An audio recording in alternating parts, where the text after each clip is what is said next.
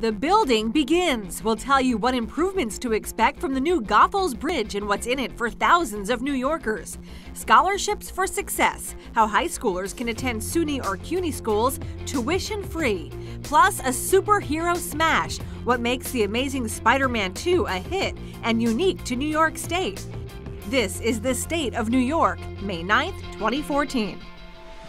The biggest production in state history, The Amazing Spider-Man 2 grossed more than $90 million domestically in its opening weekend at the box office. The movie was filmed entirely in New York, generated tens of millions of dollars in economic activity, and spent more than $150 million on local services.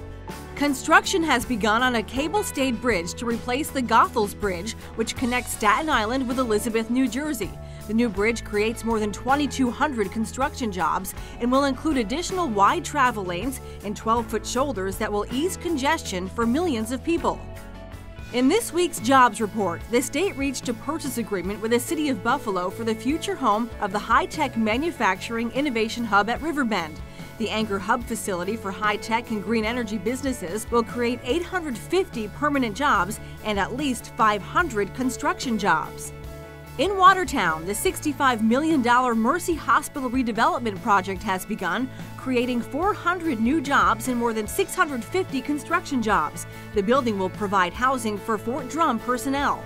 NBC Universal's Sprout, the first 24-hour preschool network, is moving from Pennsylvania to 30 Rockefeller Plaza in Manhattan, creating 50 full-time network jobs and 20 production jobs.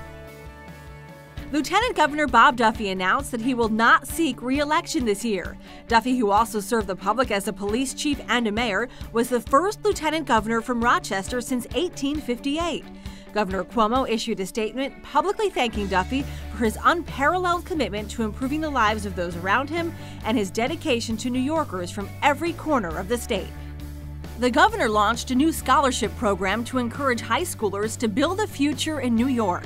The New York State Science, Technology, Engineering, and Mathematics Incentive Program provides a full SUNY or CUNY tuition scholarship to the top 10% of students in every state high school if they major in the STEM field and work in a STEM job within New York State for 5 years after graduation. The program was first announced in the governor's State of the State address in January. All corners of the state headed outdoors on Saturday, May 3rd for the third annual I Love My Park Day, when thousands of volunteers embark on improvement, cleanup, and beautification projects at state parks. More than 80 events were held across New York. The names of 20 fallen police officers lost this past year were added to the Police Officers Memorial at a remembrance ceremony at Albany's Empire State Plaza.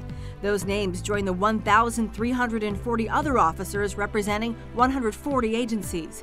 We thank and remember the legacy of all officers who made the ultimate sacrifice to protect the lives of New Yorkers. Don't forget, all of these stories and more can be found at governor.ny.gov.